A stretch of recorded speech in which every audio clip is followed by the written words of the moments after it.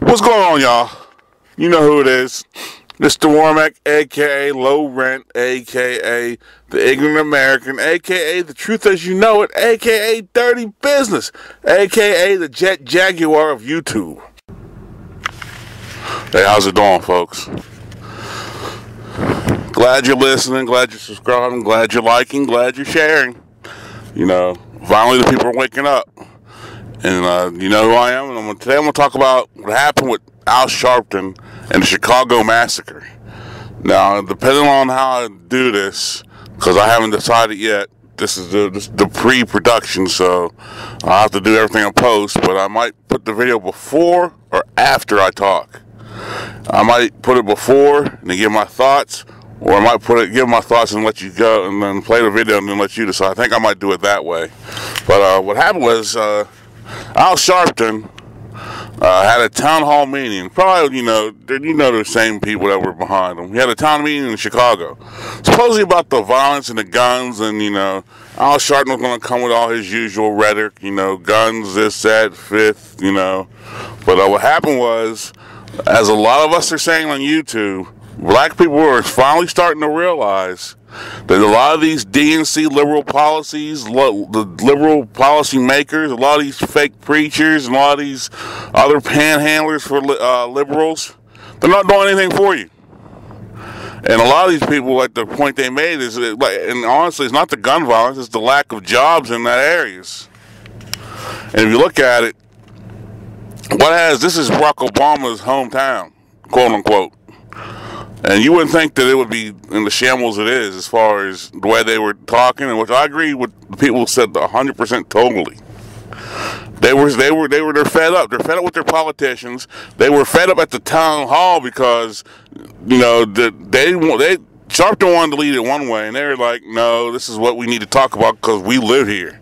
Sharpton just came around to pacify everybody. He wanted to say, you know how they give the usual rhetoric, how they do on MSNBC and Fox News too. They're the polar opposites of each other, both those stations, which I watch, by the way.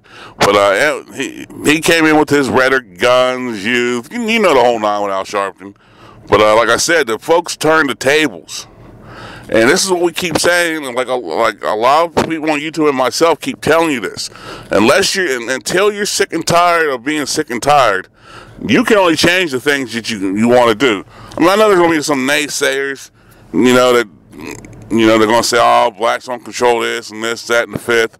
But at the end of the day, let me tell you what a local politician told me, and it's kind of true. Well, not kind of, it is true. You have the ability to affect your local area and your local politics more so than you have to affect the state and the national. Now, you have to affect the state unless you live in cities like LA, Chicago, New York, Houston, Philadelphia, stuff like that. But other than that, you have more effect on your direct and local politicians, and that's what a lot of these people were expressing. They were expressing get rid of all the aldermen that voted for a lot of this stuff. They're like get rid of the Emmanuel. They're like get rid of a lot of people. But at the same time, what I loved hearing was they wanted to hold the community accountable too. They just weren't holding, the politicians and these fake preachers accountable. They wanted to hold the people in the community accountable. Say we'll elect our own watchdogs who will look over at everybody, make sure everybody's doing the right thing. And I loved hearing that. And then all them fake black unity speeches here on YouTube, that was black unity because everybody was in accordance and in agreement. And then basically, if you listen to a lot of videos on YouTube by other fellow YouTubers who share the same mentality and like what I say, it's coming to bear. You have to be sick and tired of all of it. And I think what it is in Chicago, people were just normal, regular folks, and that's who I think was at the meeting. Most of them were just normal, regular people. They were just sick and tired. They come around and give us nice little speeches, we shall overcome. Al Sharpton does his little, song and dance, and at the end of the day, Chicagoans are left with the Chicago mess. You know what I mean? Al Sharpton can fly into Chicago, because you know what? Al Sharpton, he's flying back to D.C. or Manhattan. Al Sharpton, I don't think, lives back in Brooklyn. If he does live in Brooklyn, he lives in downtown, or Williamsburg, or some shit like that. Or maybe Bensonhurst. I'm sure he's not living in East New York or Brownsville or Crown Heights. He might have an office in Bed-Stuy, and that depends on what part of Bed-Stuy he's in. But I digress. What I loved about it was a lot of these people were holding not only politicians, but they were holding folks in the community accountable. They want to know why they have all these board-up houses, why they don't have any jobs. They want to know why, and what got me was when they said, if we aren't getting our answers, we're tired of it. We're going to take it to the polls, and that's what I'm talking about. And if you see the video, or if you saw it already, or once you see it, Al Sharpton looked like I watch a lot of Family Guy. And please don't cry about how Family Guy is racist. Family Guy, if you watch the cartoon, they pick on everybody.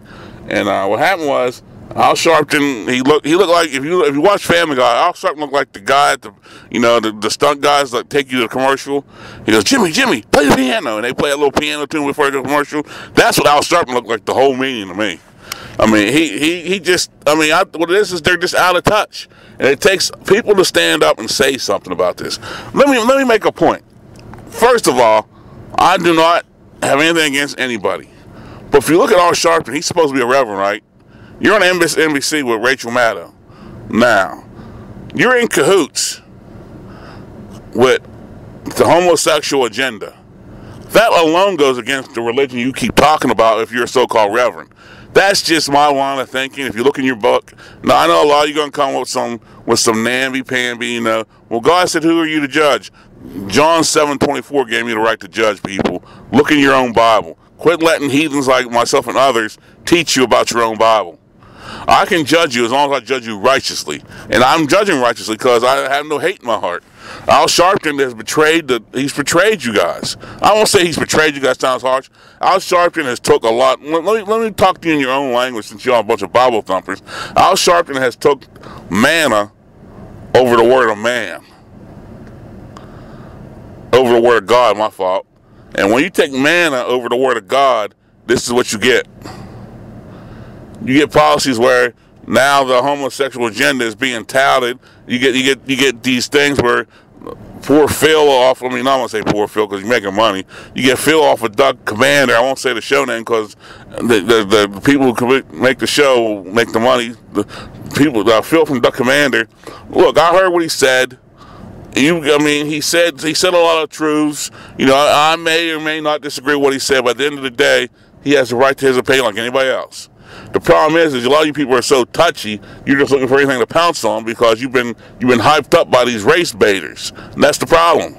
Now, a lot of people don't get mad at me and say, oh, well, did you hear what he said about blacks? That's the tactic that a lot of the homosexuals use to get a lot of you ignorant Negroes. I'm not going to call you guys stupid because a lot of you guys aren't stupid. You're just ignorant. What they do is, and that gets you all fired up, they know how to bait you guys. What they do is, well, Phil said this about homosexuals. If you look what he said about homosexuals, at the end he said, but who am I to judge? I don't hate anybody. That's up to God to decide. But they didn't play that because that would have been like too much of a right thing. But when I was on Facebook one time, I defended that, and then here's where they come. Well, did you hear what he said about blacks? What's it have to do about homosexuals? And a lot of you black people are so, now I'm going to say stupid on this one, because you let them compare black to homosexual. And then everybody goes, well, there's parallels in the community. I didn't know that being black was a sin. And that's the main, stop me if I'm wrong, but unless this says in the Bible, being black is a sin, and God detests that, you know. I mean, no offense, homosexuality is the only offense in the Bible where it says that God has complete disdain for it. I'm just kicking facts, folks. Don't get mad at me. But back to Chicago. I've been digressing, but I was going for the tangent there. Back to Chicago. I love the fact that I saw the people say what they were saying. They were saying the right things that are fat, sick, and tired. Now, a lot of you snake charmers out there, be alert, because we are watching you. And the minute you switch your message up to cater to what you're saying, we're going to nail you. So people in Chicago, I applaud you. I give you credit because you're sick of it and you're doing something about it. Now that can transcend to other parts of the country. We'll be a much better country. All right, peace. We don't have a gangs, gun, and drug problem. We have a nepotism, colonialism, and patronage problem. It's time that we start voting differently. And every single alderman was a part of this criminal process. I would call a serious town meeting Amen. Like Amen. the town meetings that those Republicans have called, they call it the Tea Party. You need to start voting them out. But I challenge the community, instead of Pharaoh letting us go, black folks, let Pharaoh go. It does not make a difference whether you got a degree or you a GD. If you're not part of these fashion designers, you can't get a job. You can't get a grant. You can't get a contract. So our community is suffering. We've been trained to vote in a specific manner. Here to say to you that we need to start looking at the manner in which our elected officials have been voting, and say to you, start pulling their voting records. If they have not voted in the manner that is beneficial to you, yours, and your community, then you need to start voting them out. That's right. Our aldermen, specifically those aldermen that we voted into office to represent us, have not represented us. It is time that we start voting differently, and I say to you in March that we start voting for those that are going to represent us. Thank you. There's a lot of people in here who have different agendas and different attitudes, but we did all come together on a peaceful and on a one accord. This was a signal sent to City Hall, to the 5th floor, who sent no one down here to make sure that the city that he resides over, that he could step in and say that he's doing something. First of all, I'd like to say one major thing. Stop blaming just anybody for the violence in the city of Chicago. Blame the right people. Not just white people, blame the right people. Because it ain't just white folks a part of this. But it is on the 5th floor. It is on the 5th floor. The 5th floor took your schools. The 5th floor just took all your jobs that he said that he gave to the ex-offender. It's the policies of the administration, and every single alderman was a part of this criminal process that messed over our people. And you was right, brother. You was right. They should let Pharaoh go. But some of these Negroes that say they are ministers need to let them go too. They need to let them go. Our people are suffering and being devastated. We have boarded up houses in every community in our community. It's almost like the curse of Pharaoh. Every other house is boarded up in our neighborhood. Why can't we build it up? So my question is just here, Mr. President, because he watches your program. Mr. President, the man that you have sent down here as the mayor hate us. Ain't no other way of getting around it. We asking the President of the United States. We asking the President of the United States. Let us, the grassroots people, not these name brand blue ribbon Negroes, us, the grassroots people, let us take our bills. Stop giving them people, them evil people our money. Don't give them our money. I would like for you, I'm gonna make a point, brother, let's hold in peace. I'm 82 years old, and don't hurry me, please. Reverend Charlton, I would deal with each one of those communities. I would go to all your gods, and I would deal with them. I would call a meeting in each one of these communities. Amen. Roseland, that area, in the area of Morgan Park, Maple Park, Trumbull Park, and all the other. I would call a serious town meeting. Amen. Like Amen. the town meetings that those Republicans have called, they call it the Tea Party. Yes, sir. We Yes, don't sir. want no people in it that don't want to commit. Amen. We're going to go to the jugular vein. Yes. We're going to get rid of these do-nothing Yes, Lord. politicians Yes, Lord. in Yes, the Lord. city council, Yes, and in yes.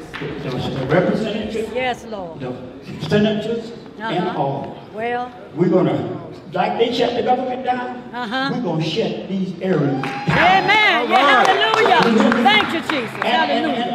And when we deal with these, we're going to appoint captains and lieutenants over Yes, each one of sir. these communities. Yes. And they're going to pick their soldiers, people that's going to really do the job. That's right. So let's be clear about something. You said that the president sent the mayor down here and he don't like us. Who voted for him? Last time I checked, the statistics said that he carried every black ward. And every time it comes time for us to do something, we do the same old thing. So I'm simply saying, as clear as I can be, how dumb can you be?